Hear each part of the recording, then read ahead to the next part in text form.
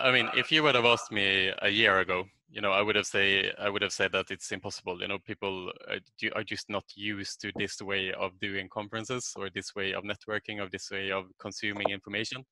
But to some degree, the Corona situation is a little bit of a blessing in disguise, in the sense that because of this, people and the industry have been forced to attend these events. And even this type of call that we have now, I mean, you guys are doing super cool job, Simona, with your interviews that you are doing. But we wouldn't Thank have you, Pierre. seen, yeah.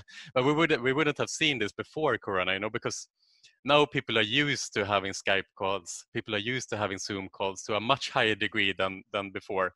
And the same goes for the digital events, that we are now becoming used to this being a part of the offering, and this being a way to consume information. So it's a lot easier now, let's say, to organize these digital events, just because people know what they can expect from them, and they know that there is really great content to be had during these events.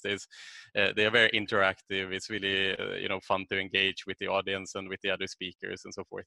So it's been kind of a learning curve for the industry to get used to these digital events, and from here on out, it's now easier to then convince people to actually pay attention to the events.